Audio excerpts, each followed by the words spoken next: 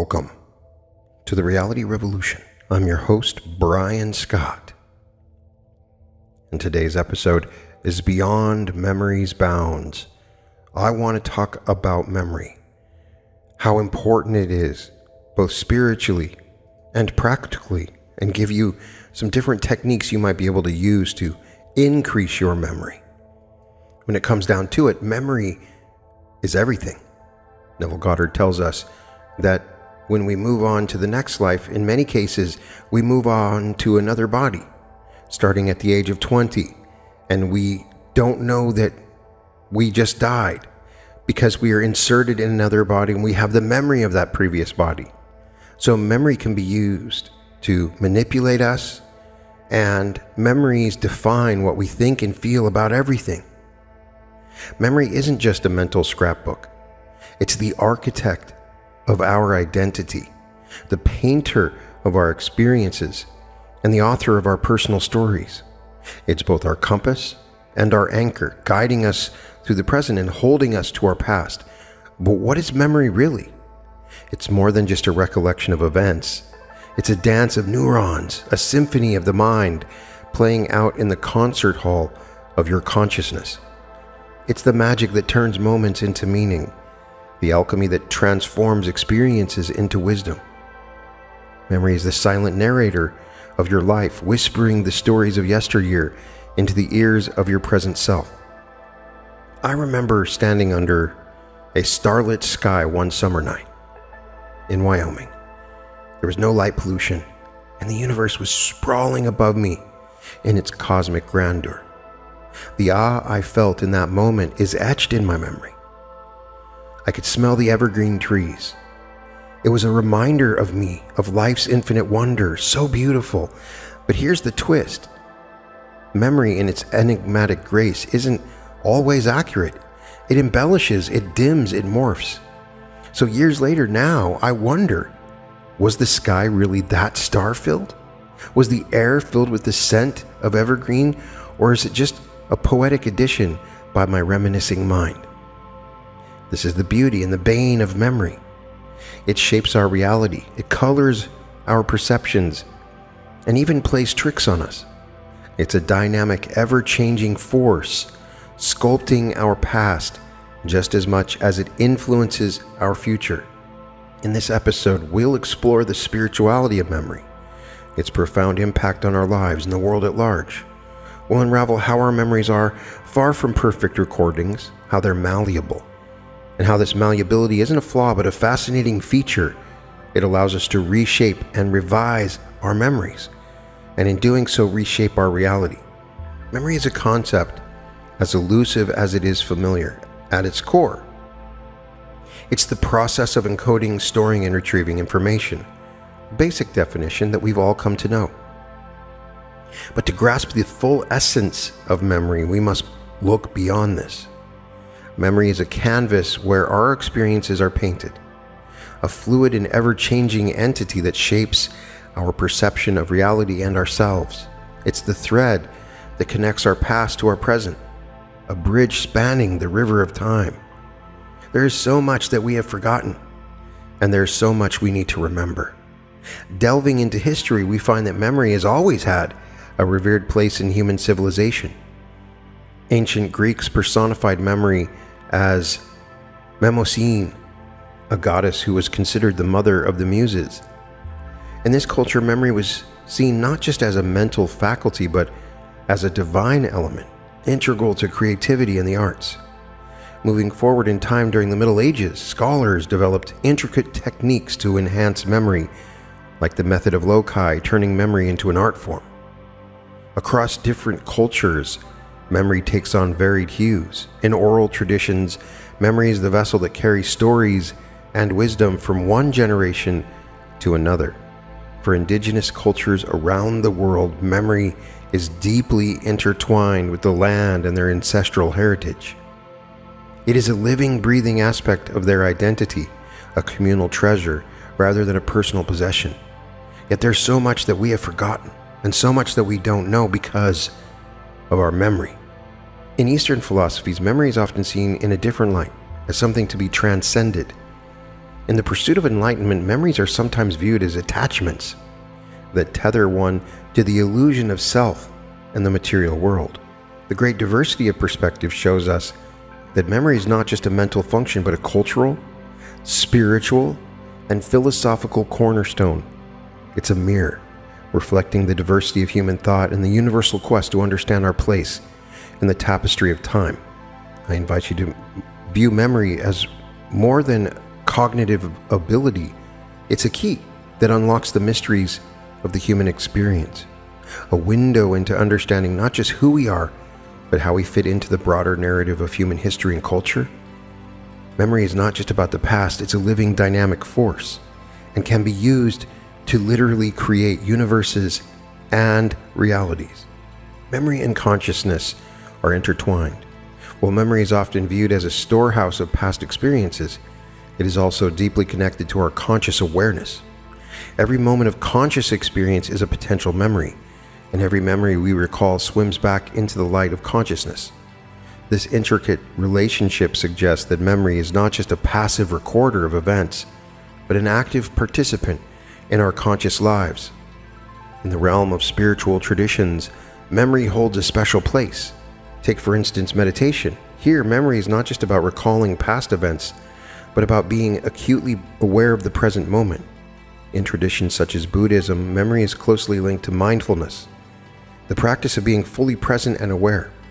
This mindful attention to the present moment enriches our memory, allowing us to remember our experiences more vividly and with greater emotional depth. Exploring various spiritual paths, we find that memory is often seen as a bridge to the divine. In many religious practices, remembering is a form of worship or devotion. The act of remembering, whether it's the words of a sacred text, the teachings of a spiritual leader, or the details of a religious ritual, is a way to connect with a higher power. In Hinduism, for example, the practice of smarana, or remembrance, is seen as a way to maintain a constant awareness of the divine presence. Memory also plays a crucial role in the formation of spiritual identity. In many cultures, collective memory, the shared remembrance of a community's history, traditions, and beliefs, helps to define the spiritual identity of that community. These shared memories are more than just a historical record. They are the living heart of a community's spiritual life, shaping their beliefs and practices and sense of purpose. Mindfulness and memory are therefore deeply interconnected in the context of spirituality. Mindfulness enhances our ability to form rich, detailed memories, while memory helps us to bring the insights of our spiritual practices into our daily lives. This reciprocal relationship illuminates how memory can be a tool for spiritual growth, helping us to cultivate a deeper, more mindful awareness of ourselves and the world around us. In the many texts that we've read about fourth density from Quo and Ra, we are told of the veil of forgetting, and that this realm that we're in is marked by the fact that we forget our true origins and our true past. The concept of the veil of forgetting and its relationship to reincarnation introduces a fascinating and mystical dimension to our understanding of memory. This idea, found in various spiritual and metaphysical traditions, suggests that when a soul incarnates into a new life, it passes through a veil that obscures the memories of its past.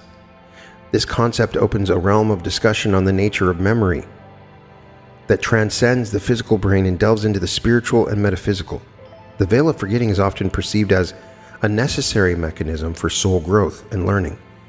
By temporarily erasing the memories of past lives, it allows the soul to experience life afresh, unencumbered by past biases or knowledge. This clean slate approach is thought to enable deeper learning experiences and opportunities for karmic evolution. If we accept the existence of the veil of forgetting, it challenges our traditional view of memory as being solely a function of the physical brain.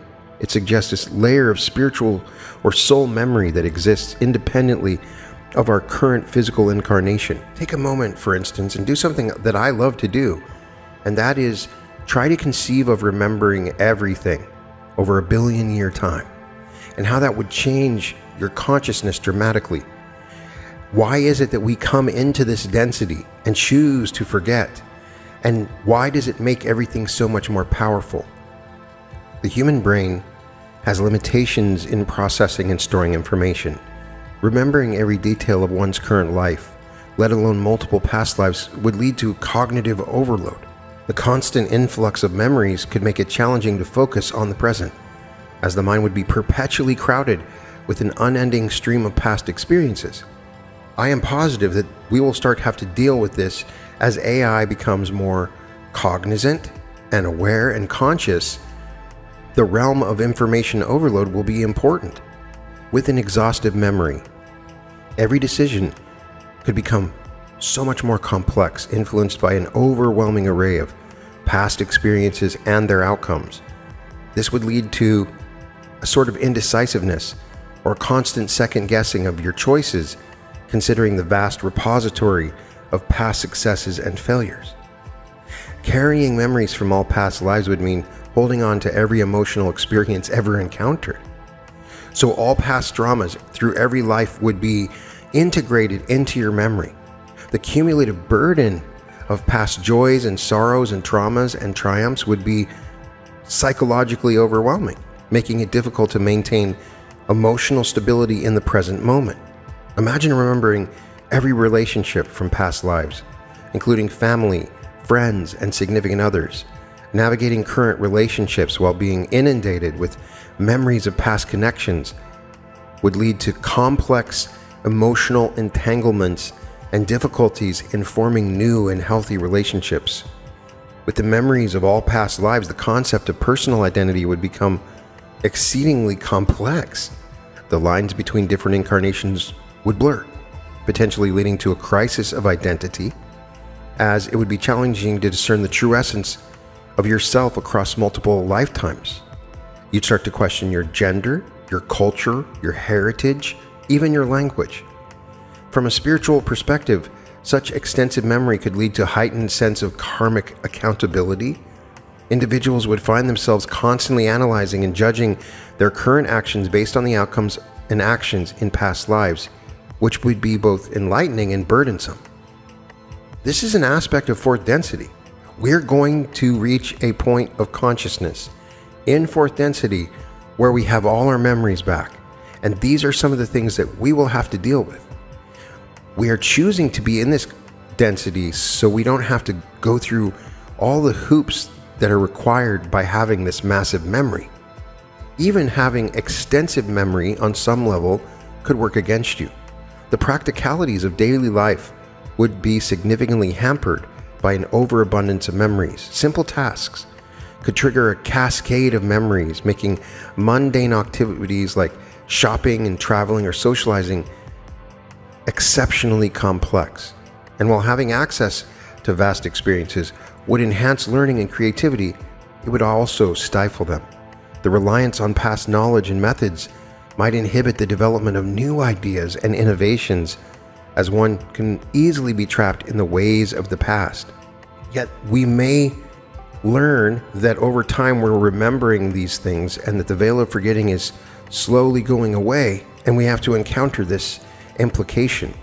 There are numerous accounts and anecdotes of individuals, especially children, recalling detailed and specific memories of past lives. These memories often include names, places, and events that can sometimes be historically verified.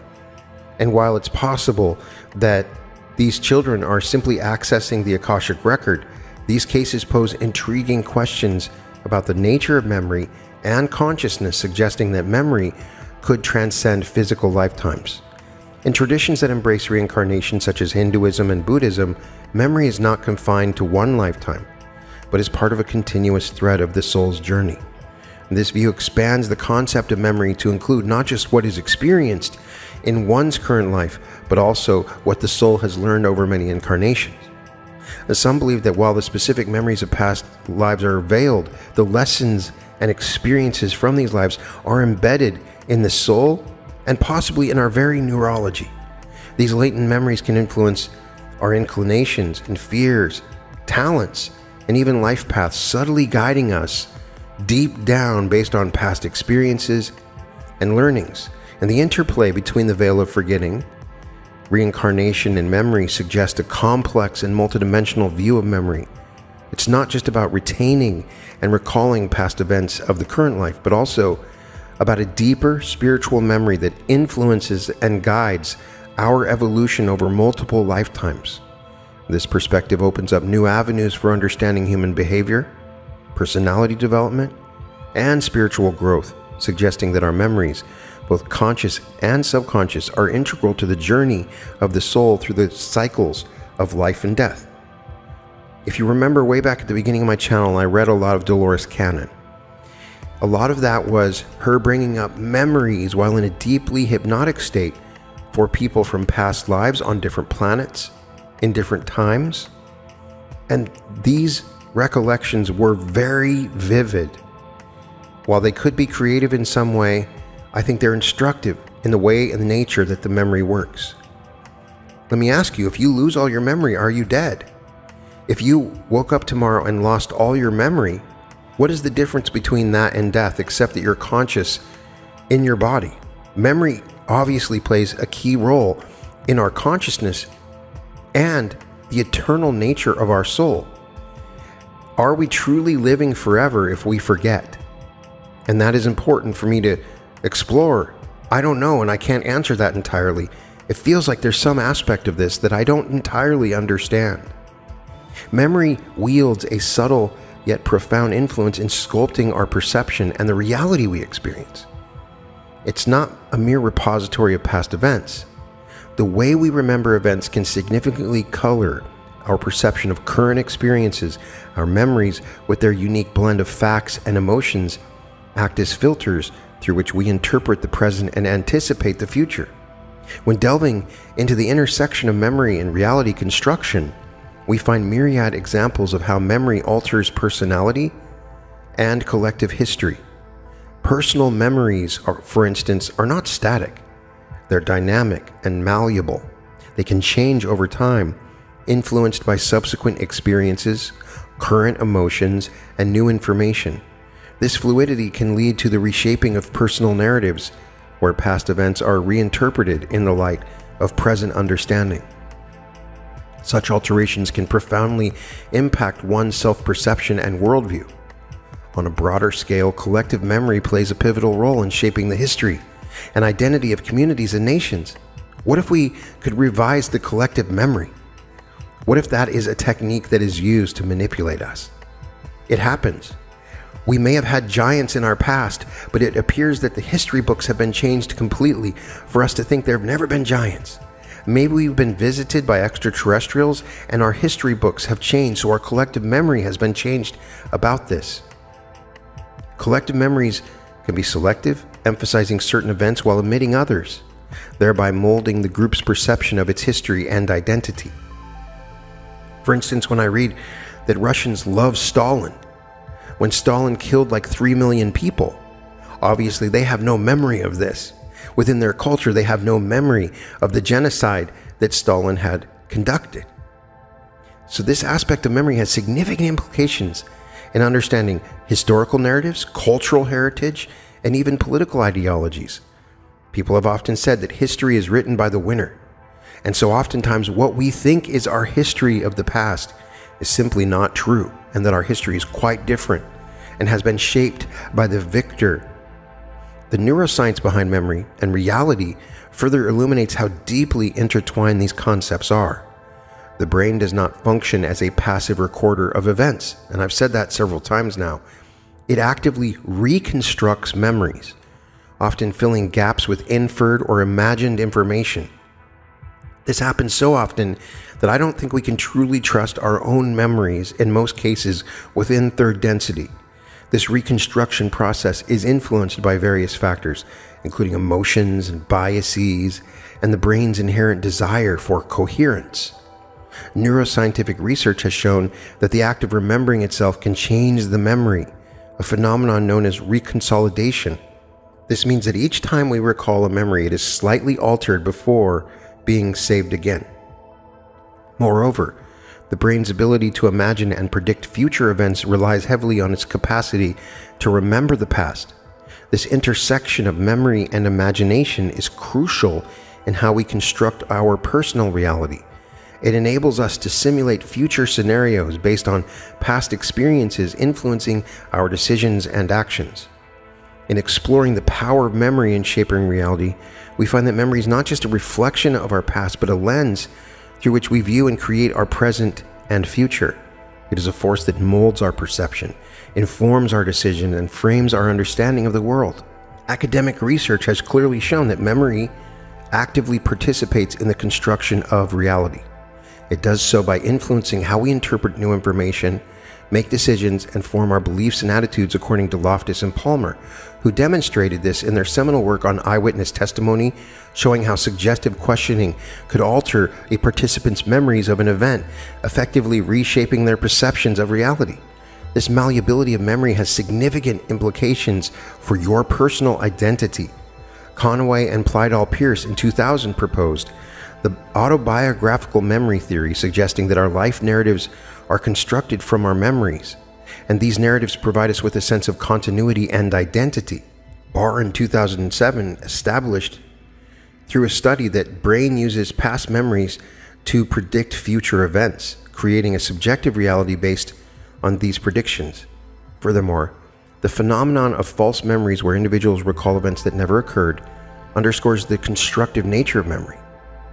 Loftus in 97 demonstrated that it is possible to implant entirely fictitious memories, leading individuals to believe in alternate versions of personal history. Now, this can both be good and bad, and we will talk about that when we come to revision. As Marcel Proust once said, remembrance of things past is not necessarily the remembrance of things as they were. Now, the traditional view posits that memory is a function of the brain, the gooey stuff between our ears, involving neural processes for encoding, storing, and retrieving information. However, I believe that memory is not confined to the physical brain, and more evidence seems to indicate this. It exists in a more expansive, non-physical realm, the mind. The brain and mind are different, and this viewpoint introduces the concept of a memory field, a theoretical construct suggesting that memories exist outside the physical boundaries of the brain. Drunvalo Melchizedek, in his book The Flower of Life, indicates that Russian astronauts discovered when they went beyond a certain level of the atmosphere, they began to forget, and that they had to wear certain magnets on their suit to retain their memory. I have not been able to confirm that information, but I have not forgotten it because I believe that there has to be truth in it. It makes more sense to me than it actually existing physically in the brain. We've discovered through research that memory is not located in a particular part of the brain, that people have had certain portions of their brain removed and they still remembered things from the past, so it's not entirely dependent on that. The concept of a memory field draws from various fields, including parapsychology, quantum physics, and consciousness studies. It resonates with Rupert Sheldrake's theory of morphic resonance. You can check out my episode on morphic resonance, which proposes that there is a field within and around a living organism which can shape its development and behavior. And in this context, a memory field could be seen as a type of morphic field specific to memory. If memory exists in a field outside the brain, it would imply that our consciousness interacts with this field to recall past experiences. This perspective could explain a phenomenon such as collective memory, telepathy, or even cases of reincarnation memories, which are challenging to account for within the traditional brain-centric model of memory. Some theories in quantum physics suggest the possibility of non-local interactions where particles can influence other states instantaneously over long distances. Extending this idea to memory and consciousness, it's conceivable that memories are stored in a non-local field that our minds can access. Perhaps it's an individual field, or it's a single field like the Akashic field. But I know you, if you're like me, you want to know how to increase your memory. And I started to really play with my memory when I learned how to speed read. And I found I just wouldn't remember a lot of the material that I sped read, so I wanted to learn how to remember it. And so I started to delve into these different techniques for memory. Can't say I have the greatest memory, and that's by choice, because some things I simply choose not to remember. But in the quest to enhance memory, stepping beyond conventional methods will open up a world of intriguing possibilities. Techniques like meditation, visualization, and sensory experiences, though unconventional, have shown remarkable potential in boosting memory capabilities. Meditation has emerged as a powerful tool for improving memory. Studies have shown that regular meditation can lead to increased gray matter in the brain, particularly in areas associated with memory and learning. The process of quieting the mind and focused attention inherent to meditation not only reduces stress but also enhances cognitive function, including memory retention and recall. Visualization techniques take a different approach. They involve actively creating mental images or scenarios to remember information. This method taps into the brain's natural propensity for visual processing. By associating abstract information with vivid, imaginative images, the recall process becomes more efficient and effective. Athletes and performers often use these techniques to memorize complex sequences of movements, suggesting their applicability across different memory requirements. Sensory techniques also play a pivotal role in memory enhancement. Multisensory learning, where multiple senses are engaged, can lead to more robust memory formation. For instance, associating a particular scent or sound with specific information can trigger stronger and more accessible memory recall. This approach is grounded in the idea that the more senses involved in the learning process, the more pathways are created in the brain for recall.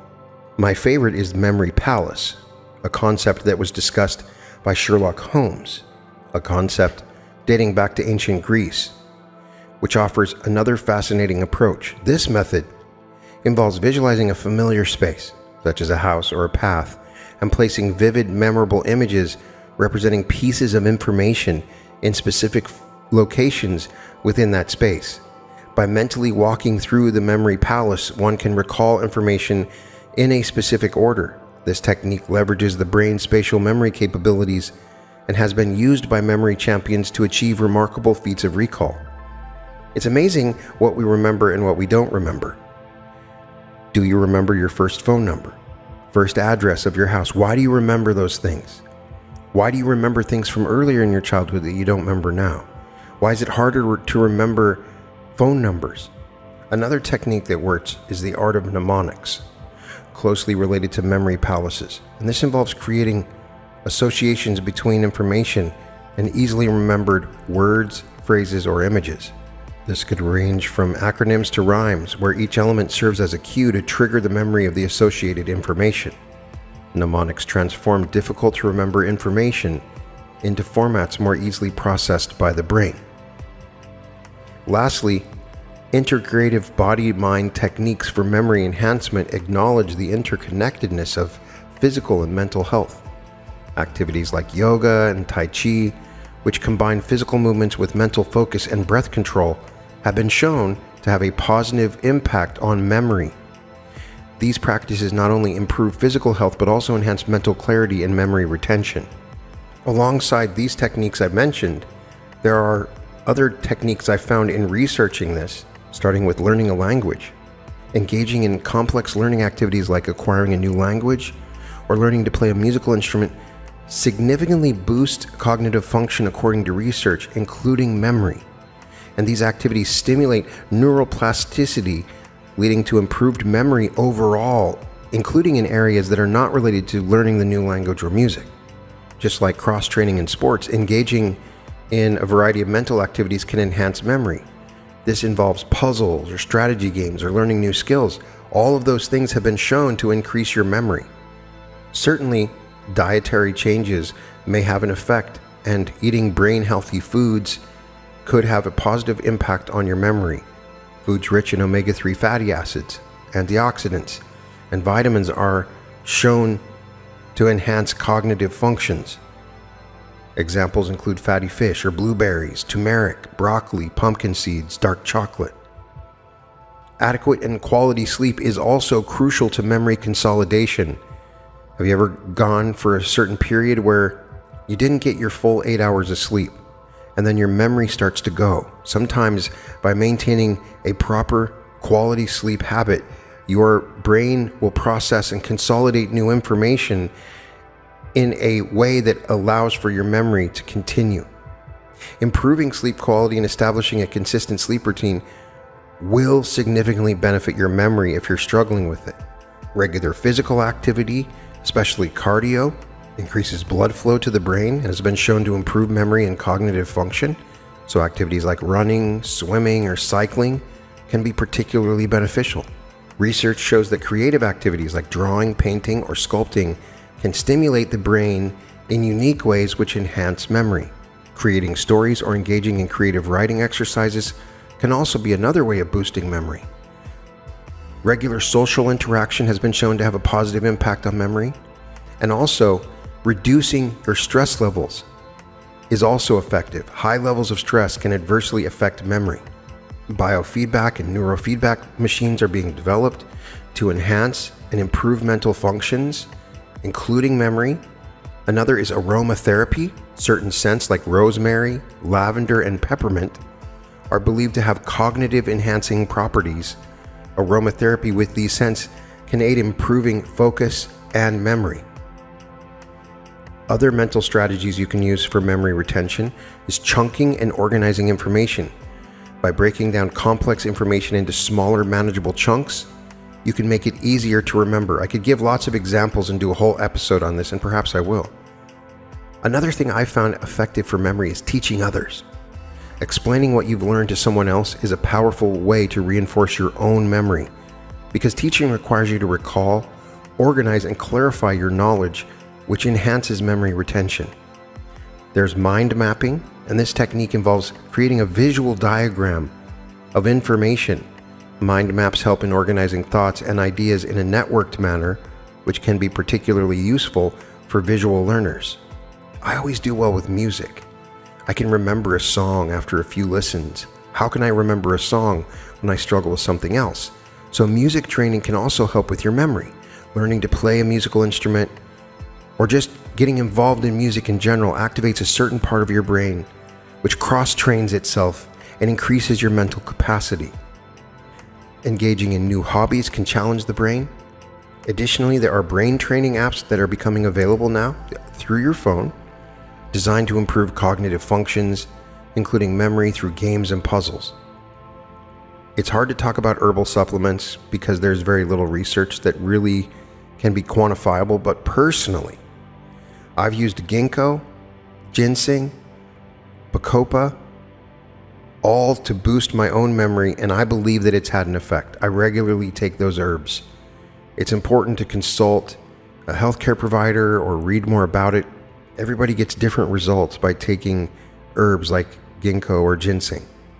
I've also met a significant number of people that swear by using binaural beats or sound therapies as a way of enhancing cognitive function, including memory, especially when studying. Certain frequencies and sounds are very powerful, especially when putting themselves in a studying environment, and they're able to grasp it and remember more quickly. Of course, the ultimate is repetition. That's what actors and speakers have been using forever. Just repeat it over and over and over again. Eventually you'll remember it. But we don't always have the choice of repeating something over and over. So the question is, what about dementia? I remember visiting a close family friend who seemed fine and did not necessarily have dementia, but they had experienced major memory loss and did not remember most of their past. When I was discussing this with my sister, she said that this was a great thing, that this person had been stuck in the past, and this letting go of the past was powerful spiritually for them. And so in some cases, not all, because there's science behind this, I believe that people choose to forget, that they are an active part of their own dementia. The idea here is that individuals choose conditions like dementia because they're simply unable to resolve the catalyst in their life. And instead of dealing with them, it's easier for them to simply forget. The notion of purposeful forgetting in the context of dementia is deeply metaphysical. It suggests that on some level there's a choice to let go of certain memories or aspects of our identity. Who knows if this is true? But I'm proposing that it's a possibility. Sometimes forgetting is therapeutic. For individuals who have experienced traumatic or painful events, the process of forgetting can bring a sense of relief. As the details of these events fade, they may find a reduction in the emotional burden that they carry. As people age, forgetting can sometimes simplify the complexities of life. Without the extensive web of past memories, individuals may find themselves living more in the present, potentially leading to a more peaceful state of mind, especially if they have previously reconciled with significant life events. Often the process of forgetting is selective, preserving core memories that are fundamental to our identity and life story. The selective memory can highlight the most meaningful experiences and relationships, offering comfort and continuity of self as one nears the end of their life. There's a tendency in older adults to recall positive memories over the negative ones, a phenomenon known as the positivity effect. This may serve as a coping mechanism, helping to maintain emotional well-being and life satisfaction in later years. We are often told through many different channelers and New Age thinkers that we go through a life review at the end of our life. Bashar talks about this.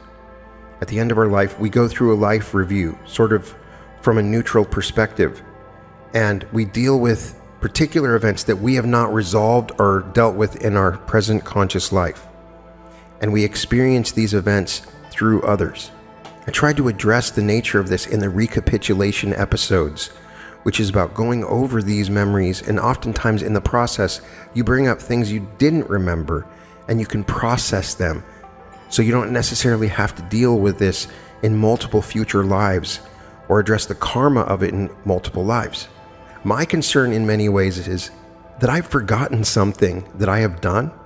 Perhaps I've done something when I was drunk at some point, or that I've done and I've chosen to forget, that is important for me to resolve karmically. And so sometimes I will pray, let me remember the things I need to so that I can address them properly now while conscious and alive. And ultimately, I believe, and my desire is, what I call for when I affirm my belief in immortality and a future is an immortal future of remembering, so I can remember these moments with you and remember the moments from my past and the future, because it's all precious and it's all wonderful for me, and I'm willing to embrace the cognitive overload that might occur because I want to remember. My life has been wonderful and I want to remember the wonderful things. I want to remember the lessons that I've learned and the tough things that I've experienced. I don't want to forget, and I want to have immortality that is also... Now, I can't talk about memory without delving into revision and rewriting memory. Ultimately, the imagination is more important, and according to Neville Goddard, we won't remember all of this anyway. It won't be important. So diving into the world of memory, we often find ourselves wishing we could change certain aspects of our past. What if I told you, to some extent, we can? Let's first talk about techniques to consciously alter memories. It sounds like something out of science fiction, yet it's not. Certain therapeutic techniques allow individuals to reframe or recontextualize their memories. One such technique is memory reconsolidation, where a memory is recalled and then modified with new, more positive or neutral information. I included this in the recapitulation meditation. It's like editing a movie scene in your mind, changing the script slightly each time you recall it. Another approach is through narrative therapy, where individuals are encouraged to rewrite their life stories, changing their personal narratives. This doesn't mean denying what happened, but rather changing the way we interpret it and give meaning to our past events. It's about shifting the narrative from a victim story to one of survival and resilience. And then there's revision. It's a bit of a tightrope walk, because on one hand, altering memories can be incredibly beneficial, especially for those dealing with traumatic experiences. On the other hand, there's the concern of authenticity and ethical implications of changing our past. This is explored in The Eternal Sunshine of the Spotless Mind, a great movie, where you can literally go to somewhere and have the memories removed from your brain. So you have a terrible relationship and you've broken up with somebody, and they could go in and they would remove the memories. Is that good or is that bad? It's worth noting that every day we all revise our memories, often without realizing. Each time we recall a memory and share it, we're subtly reshaping it, influenced by our current emotions, who we're telling it to, and our present self's perspective. The natural process of memory evolution is a testament to the fluidity of our memories and our ever-changing selves. In the philosophy of Neville Goddard, the world around us is a reflection of our inner state, our thoughts, beliefs, and imaginations. Thus, to revise a memory is not simply to change a past event in our minds, but to transform the energy and significance that event holds in our present and future. It's about reshaping our reality from within. Neville Goddard tells of a story of a woman who was blinded in a car accident. And so she would continuously remember the car accident. She was driving too fast, somebody had stopped on the road, and she hit the car. So she imagined slowing down and then going around the car.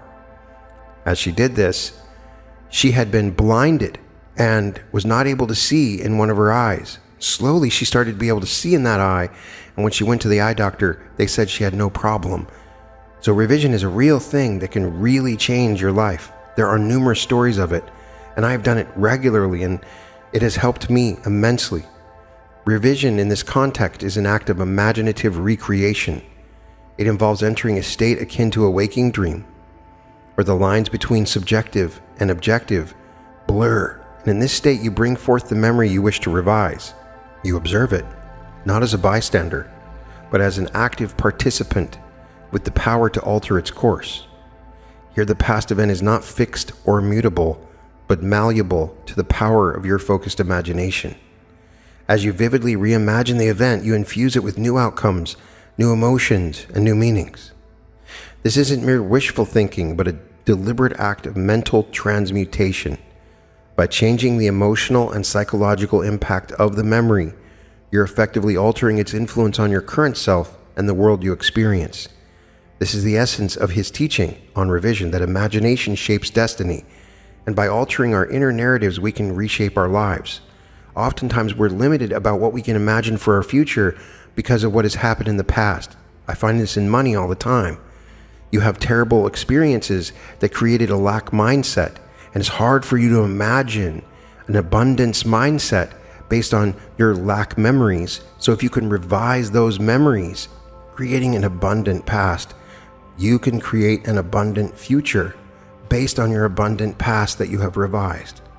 It's one of the most powerful and unique techniques that you can use in creating the reality that you wish to create. This is more than just a psychological technique. It's a spiritual practice, embracing the divine power of your imagination to transform the past, heal the present, and create a future aligned with your highest aspirations. Your reality is not predetermined by past events. You may have just started living in your body today. Learn from your past, choose to treat it with respect, and revise those memories that are limiting your future. I want to remember everything, and I don't want to forget anything, and it's important to me. And I think about it often. That's why I did this episode. But if you're struggling with your memory, I want to give you a short little meditation right now to cement this and to enhance your memory, so when you walk away from this, you feel that your memory is being enhanced. So take a moment to close your eyes. Take a deep breath in. And slowly exhale. With each breath you take, allow yourself to feel more relaxed, more at ease. As you continue to breathe deeply and comfortably, you might begin to notice how your body naturally becomes more relaxed with each breath. Almost as if with every exhale you're releasing any tension you might have been holding on to. Now imagine yourself in a place where you feel completely at ease. This could be a place you've been to before, or a place that exists only in the vast landscape of your imagination. Notice the details of this place, the colors, the sounds, the sensations. Feel the environment around you as if it's becoming more real with every breath you take.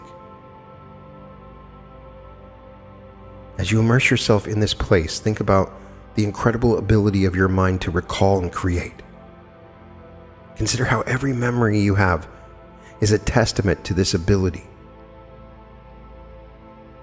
You have within you a reservoir of knowledge and experience, a well of memories from this life and past lives that you can draw from at any time. Now visualize a gentle glowing light beginning to form. This light represents your memory, your ability to recall and remember. See this light growing brighter and more vibrant. Feel it as an energy that's both within you and around you. Imagine now that you can interact with this light, that you can shape it and guide it. Think about a memory you'd like to recall, something pleasant and joyful. As you focus on this memory, notice how the light becomes even brighter, more vivid. It's as if this light is connecting you to that memory, making it clearer and more detailed. Notice how with this light, you can refine and enhance your memories. You might even find that you can recall details that you hadn't thought of in a long time. It's as though this light is illuminating parts of your memory, bringing them into sharper focus. Now let's take a moment to think about something you want to remember. It could be something you need to recall for later, a task, a name, a piece of information. Whatever it is, hold it in your mind now and watch as the light surrounds this thought. See it there, clear and bright, surrounded by this glowing energy. As you continue to breathe deeply, feel a sense of confidence in your memory's power and ability. Know that whenever you need to recall something, this light is there, ready to illuminate your thoughts and guide you to the information you need. You can simply close your eyes and imagine this glowing light to access this memory. I have done this and remembered things I never thought I would be able to remember. Now take a moment and bring up any memory in which you wish to revise. Pull up the memory of it and briefly review it neutrally, not getting into the feelings of it. Now, go into the memory and remember it differently, the way you wish that it had occurred. Revise the memory of it. Change the feeling of it. Make it vivid and real.